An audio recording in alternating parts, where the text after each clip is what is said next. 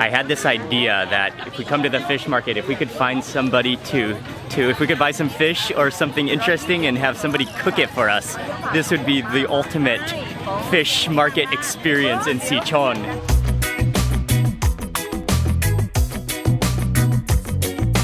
Good morning everyone, it's Mark Wiens. I am in Sichon in southern Thailand, Nakhon Si Thammart. This morning we are at a very local fish market which is right next to the ocean, and we're here to just walk around and see what we can find. I'm loving it. We got here at about 7:30 a.m. and we were... Oh, I have a boat coming right now. Okay, but we got here at about 7 a.m. and I was almost disappointed because all the trays are empty. We thought they were cleaning up already, but they have just told us, and Aunty has just told us that the fish haven't arrived yet. So they'll be coming in about 30 minutes hopefully. So we're here at perfect time. Well, this has to be one of the most picturesque markets I've ever been to in my life. It is right next to the ocean. Just a friendly atmosphere, just all local fishermen, the coconuts.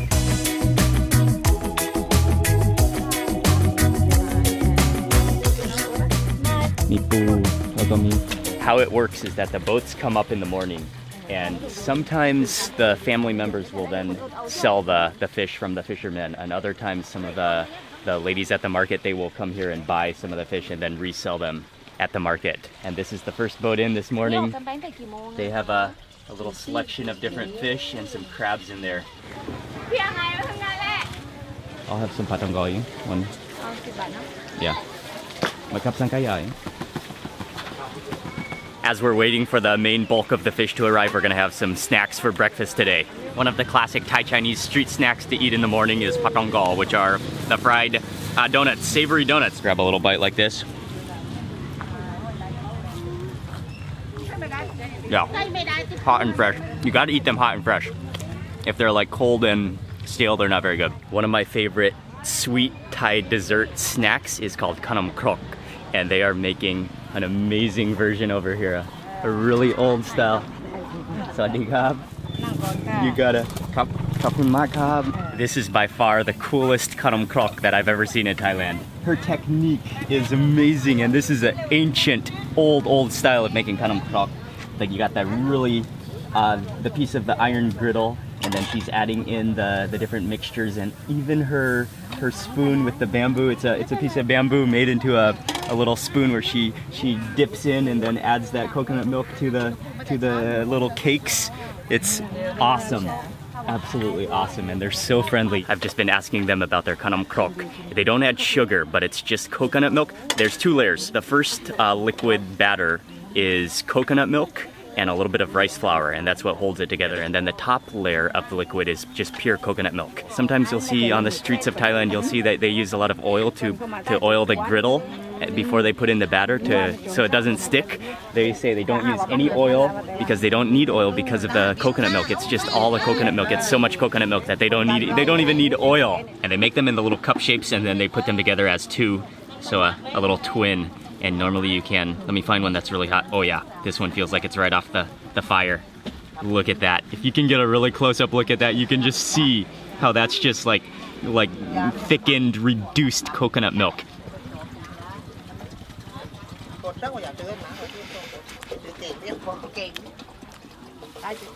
Oh, that's amazing. Oh, I think that's the best khanam krok I've ever had. There's no sugar in it. They give you a little packet of sugar to eat on the side. You can either pour it on, or you can just eat it with no sugar and just rely on that coconut milk for the sweetness. The coconut milk itself has a little bit of a sweetness. It's also a little bit salty. They've added some salt to the recipe to contrast, and that just kind of increases the flavor of the coconut. It amplifies the flavor of the coconut. That's like coconut pudding within a crunchy, smoky shell. Outrageously good. Here comes another boat in from the sea, and this is like a chain pulley device. And there's actually a motor there to pull the boat in from the ocean onto the bank. That looks like it's been used a few times.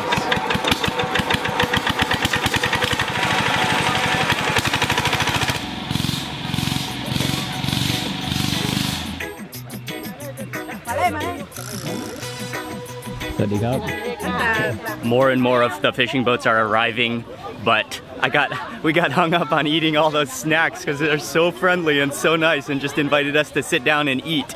Today, for unpredictable reasons, was honestly not the best catch. Most of the local fishermen only caught small fish, handfuls of mackerel, and a few crabs mixed within.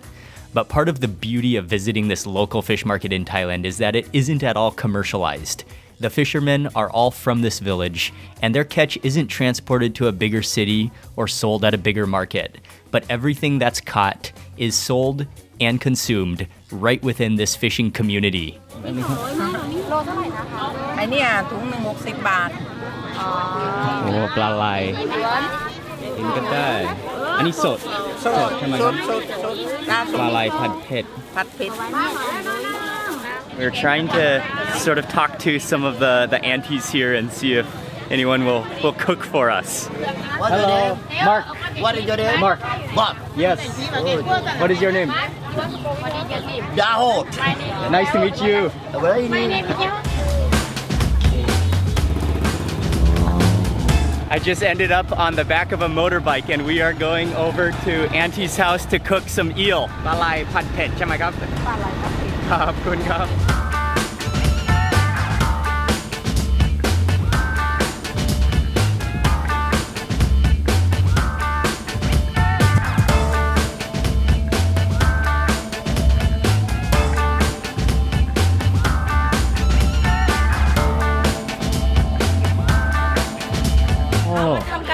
ทำกะปิใช่อันนี้เคยไหมครับใช่โอเคครับเดี๋ยวล้างให้สะอาดแล้วไปตากแดด Let me just quickly tell you what happened. I don't even know if I can explain the whole story, but we're at the market and we actually started talking with Auntie who was selling eels. I was just asking them how she cooked it, and she said she makes pad pet, which is a stir fry with chili paste and lots of chilies. And then we just kind of asked her, or Ying talked to her, and all of a sudden I was on the back of a motorcycle on the way back to her place, and she's making a dish called balai pad pet, which is eel stir fried with all the chili paste, and I can't wait to try it.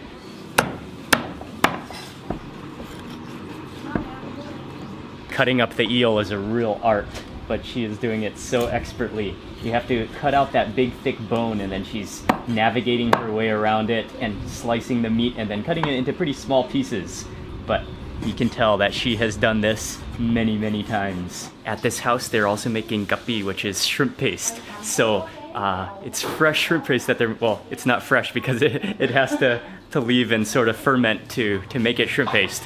But they're making it right at home. So this is homemade shrimp paste and she's going to include some of it in the recipe that she's making with the eel. อันนี้เครื่องแกงกับกะปิไหมครับใส่แล้วกะปิโอเคครับเอาเค็มหวานน่ะรสชาติชอบเค็มครับเอาชอบเค็มใช่ไม่หวานครับหวาน To make the spicy eel, she first sauteed a bunch of garlic in some hot oil and then added in a heap of curry paste which she had already mixed with shrimp paste and let that sizzle in the oil to release a massive amount of flavor. She then tossed in the chopped up pieces of eel and stir-fried it until all of the eel was coated in luscious curry sauce. ก็ด้วยครับซื้อต้นมาด้วยนะมาปลูกไว้อ๋อมีต้นด้วยใช่มีต้นปลูกไว้โอเคครับ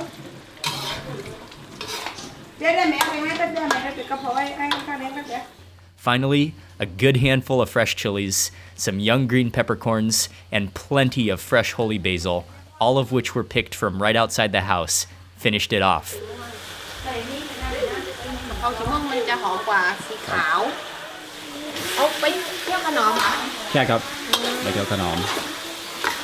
The eel is finished and it's stir-fried. They added in more chilies and some green pepper. And this is a little piece of the eel, the meat. Wow. อร่อยมากครับ Oh, that's delicious. Eel is just so buttery and melt in your mouth. And then that's just coated in so much curry paste and shrimp paste. You can taste the shrimp paste nicely. And that's awesome that they make the shrimp paste right here at home. And that's spicy. Oh, that's good. But she's packing it now into bags.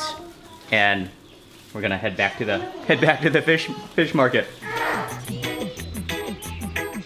I got my bags full of blalai, the eel, and they're gonna show me some more eels back here. ตัวโลค่ะ Oh. เห็นหรือเปล่าเยอะเลยเห็นไหมเนี่ยตัวเป็นๆที่เมื่อตะกี้ยังไม่ได้ทำให้มันตายดูดิน่ากินนะเอาอะชิมค่อยชิมไหมมั้ยเขาบอกอร่อย อร่อยมาก โอ้ย นี่ได้เป็นนี่มานี่เป็นอยู่หน้าทะเลยืดทะเลครับยืดตลาดครับโอเคขอบคุณครับขอบคุณครับขอบคุณครับขอบคุณครับขอบคุณครับครับ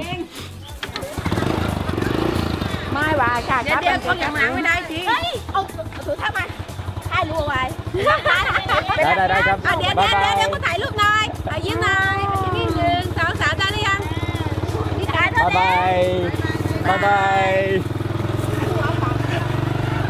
and we are off with the bag of eel.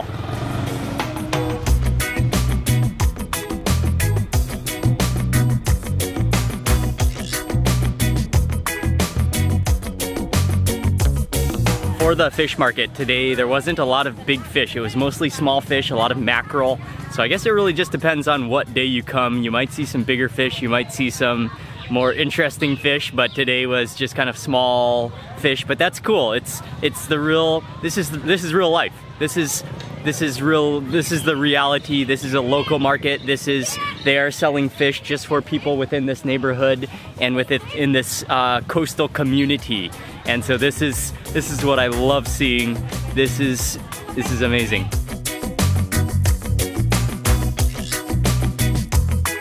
So we're gonna just drive around and hopefully find somewhere to eat lunch and eat that eel and then just enjoy this area.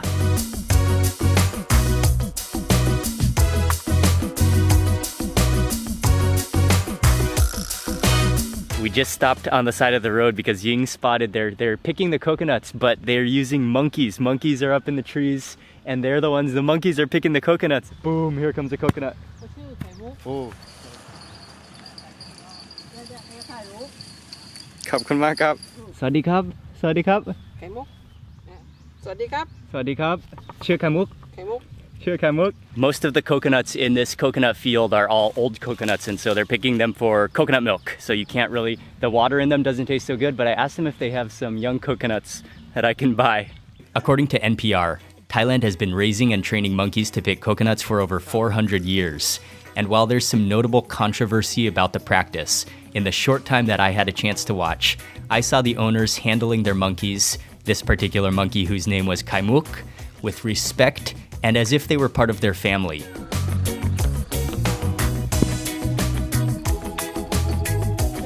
ขอบคุณมากครับนี่เท่าไหร่ครับไม่น่าใจด้วยครับโอ้น้ำเยอะมากครับขอบคุณมากครับเท่าไหร่ครับ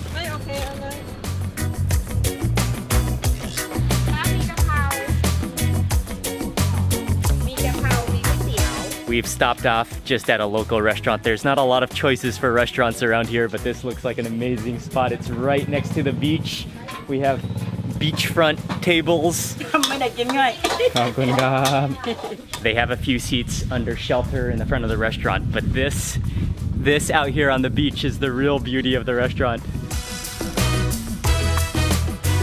The setting here could not be more spectacular. The biggest danger right now is that I'm like this far away from a coconut tree. So I better eat fast. Here, and I'm gonna start with gapao nua. And this is beef stir-fried with holy basil. There's chilies in here, there's onions she put, and also sliced up long beans. And put this onto my rice. Oh yeah. The holy basil is really strong. It's a little bit spicy. You can taste the oyster sauce in there.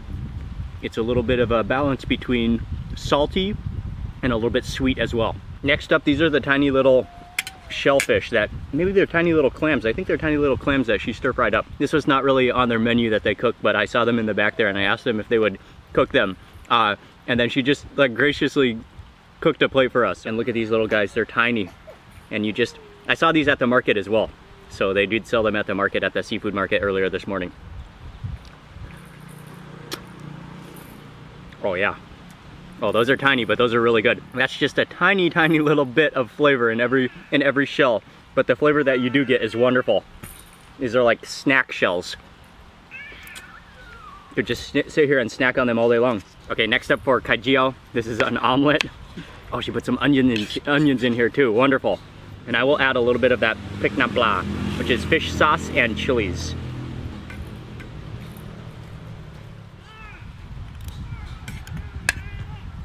It's one of the great flavors of Thailand. It's crispy, it's salty. The fish sauce gives it the wonderful Thai uniqueness of it. And then finally, not forgetting the eel. อร่อยมากครับ อร่อยมากทุกจานครับ แล้วก็อันนี้ผัดเผ็ดครับ. Let me take out some of this. There's some bones in here too, but you can see all of that.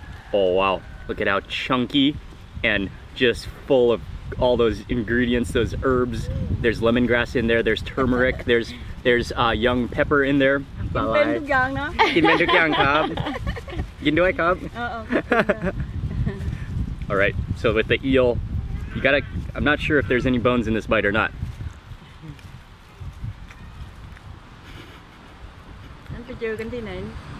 Wow. That eel is absolutely spectacular. The eel itself just sort of melts in your mouth. It's so soft and buttery and fatty, but then that curry paste that it's fried with is just massive flavor. You can taste the lemongrass, the turmeric in there. It's spicy, properly spicy. I love the green peppercorns, and also you can taste the holy basil in there as well.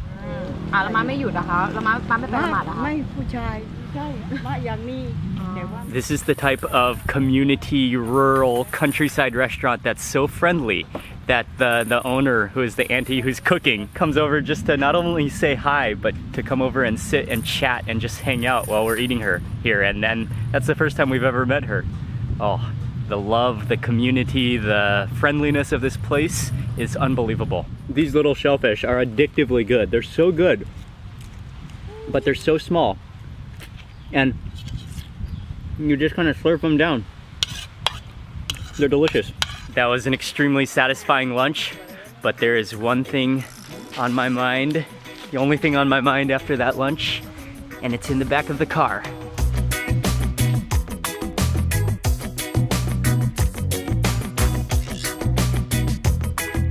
I've never opened a coconut in this fashion before, but they have an up-pointed spear. This is so you don't fall on it, I think, this piece of coconut, but then I don't know if I'll be able, I'm gonna try using this for the first time. Actually, I have an expert who's gonna help me. Okay, ครับ ครับ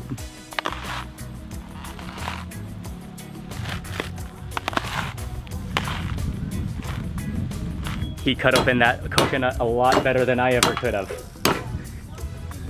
ขอบคุณมากครับ น้ำเยอะมากครับ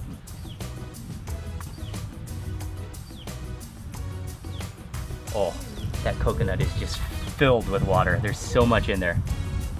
Oh, wonderful. Oh, it's kind of leaking out. It's got a hole in the shell. ขอบคุณมากครับ ขอบคุณมากครับ Okay, ครับ ขอบคุณมากครับ Oh yeah.